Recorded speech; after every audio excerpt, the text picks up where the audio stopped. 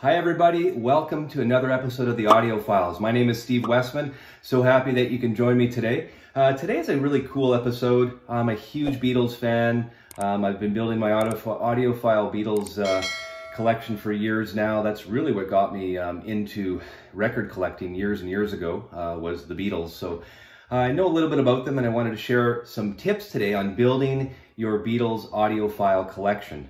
So I'm going to talk about the different options out there for collectors, for audiophile collectors, and then go through some of the do's and don'ts and things that I've done that I regret and purchased. So that way we can help you find the best Beatles collection for the dollar that's out there instead of chasing things. So stay tuned. I think it's going to be a great episode. Can hardly wait to get this thing started. Yeah, so I want to get started right now. Basically, building the best Beatles audiophile collection. Well, I'll give you some advice. I'm going to start off right now and say that, it really depends on your budget. If your budget's unlimited, well, that's a whole different video. We can talk about some of the really rare audiophile pressings that are out there. But if you're really looking for, the best quality audiophile Beatles pressings, let's talk about it right now. So number one, if you're going to get the whole collection, the entire Beatles catalog, why wouldn't you make it mobile fidelity? Now, you've got two options. Option number one, you can get the mobile fidelity box set, and each album looks like this. It's kind of cool, actually. On the front, they got a picture of each master tape of each side. So this one is, I believe, with the Beatles. So this is side one, and of course, would be side two if I open this cover up. But anyways, this is from the box set. So the MoFi box set, 1982 is when it came out, when it was pressed on Discogs right now. Anywhere from, $1,000 upwards to that, depending. So, pretty good value for, of course, right off the master tapes. I love my MoFi collection, especially the Beatles. As I told you at the top, huge Beatles fan. So you either have that option, or you can just do the individual MoFis as well, which have all the original album artwork from each album. Is here, of course, the Sgt. Pepper.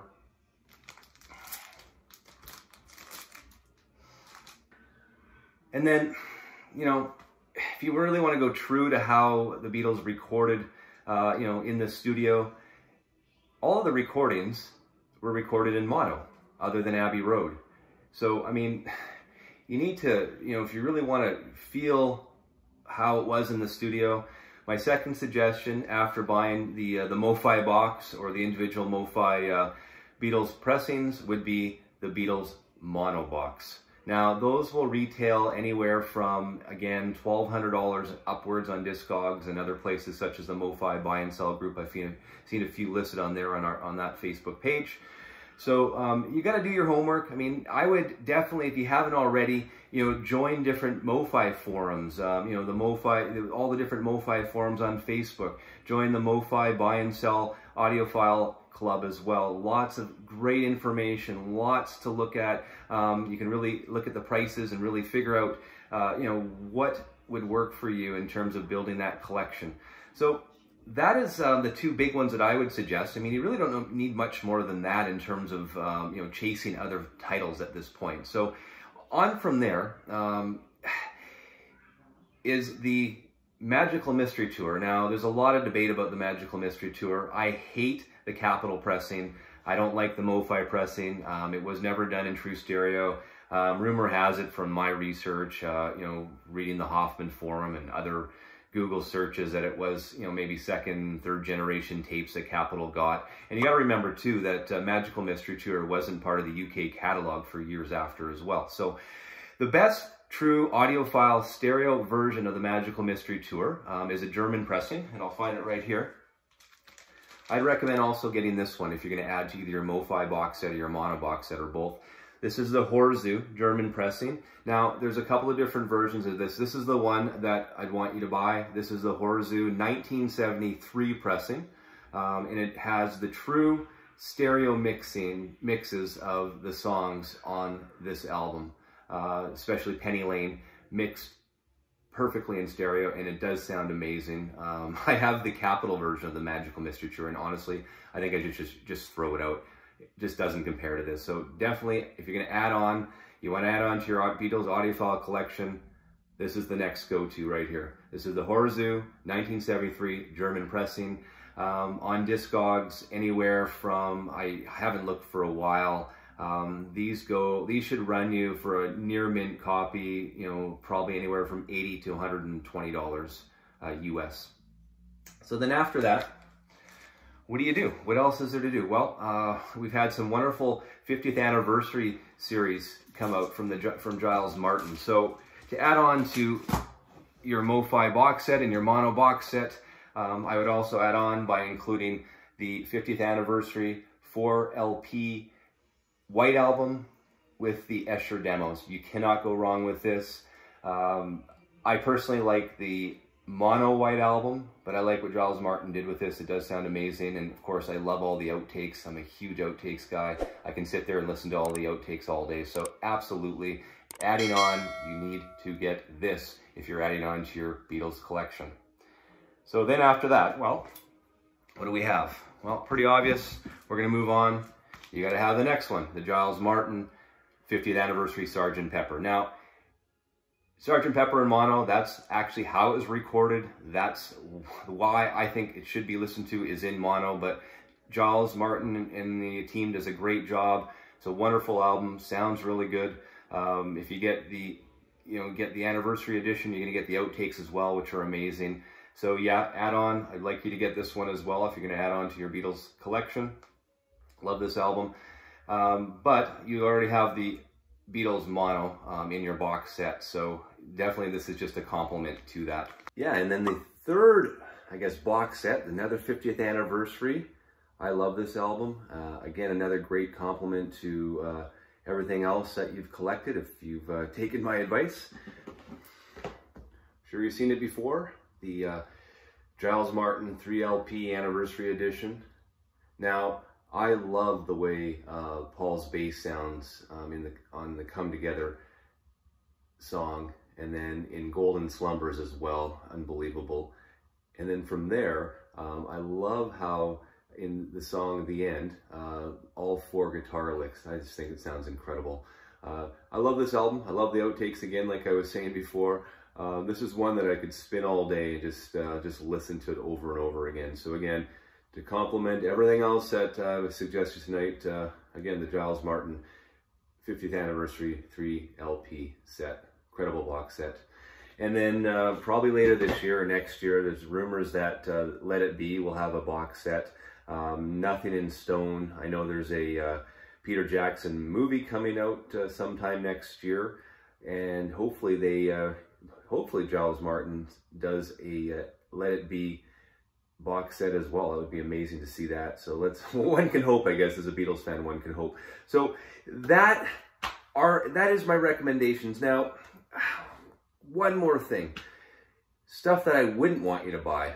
Don't, for any reason, do it. So for instance, you're in a record store, you see a couple Beatles albums, you get all excited. Here's what I've done in the past. I'm like, oh, nice, look at this one. It's in the shrink. I'm gonna get this one, really cool.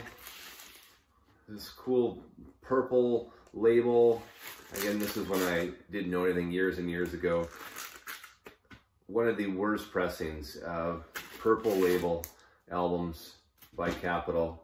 Avoid at all costs. This is just pretty much an ornament at this point. Definitely not an audiophile recording. And then other ones, my last video, I talked about hot stampers and buying from a legitimate hot stamper website.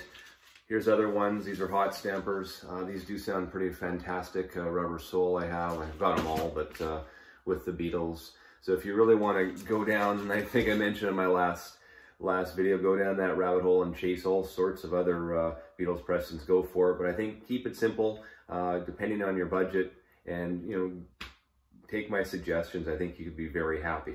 Now, lastly, my Beatles wish list. What I would love to have if I had unlimited budget. So maybe some of you guys do. If you do, here's what I suggest that you also look at purchasing. The Mobile Fidelity UHQR Sgt. Pepper box, absolutely fabulous. I have listened to before. I unfortunately don't own a copy, but yes, it's on my wish list. I do want one. Another Sgt. Pepper album that I really would like as well on my wish list is an Aussie pressing from 1983, mastered by a fellow by the name of Don Bartley. Only 500 made. It's done by AudioPhiles, and these were handed out. I guess MEI commissioned this, and they wanted to hand this out at these Australia hi-fi shows. So Don Bartley remastered this. It was a 1-to-1 tape that he got to remaster through AudioPhiles and MEI. And man, I would love to get my hands on one of these. You know, limited 500 only. Last I looked in Discogs, there's none available, but I think it was like $1,500 or so. So yeah, AudioPhiles Sgt. Pepper, one of my dream discs to own. And then lastly, more MoFi that I'd like to own. There are test pressings, Mobile Fidelity test pressings of UHQR's Abbey Road, and there's test pressings of the UHQR Rubber Soul albums through Mobile Fidelity. Now, those would be more on my dream list as well.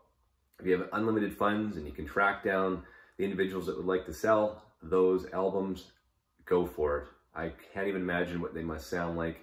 One can dream and one can hope, I guess. All right, folks. Well, that basically wraps it all up. Thank you so much. At the bottom of this screen, subscribe, please. That does do a lot. I really appreciate it. Again, hope you enjoyed all this information, a lot packed in, and we'll see you next week. And until the meantime, spin those records, turn the music up. This is Steve Westman. Hope you enjoyed another edition of the AudioPhiles.